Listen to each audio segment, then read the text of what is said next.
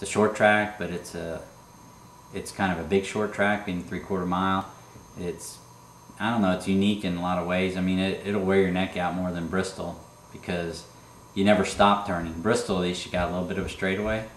At Richmond, the whole straightaway is a turn, and all you do is go a few seconds down the back straightaway, and that's the only rest you get. So what I like about Richmond, I think what everybody else does too, is it's a racer's track. I mean, you can run the bottom, run the middle, you run the top.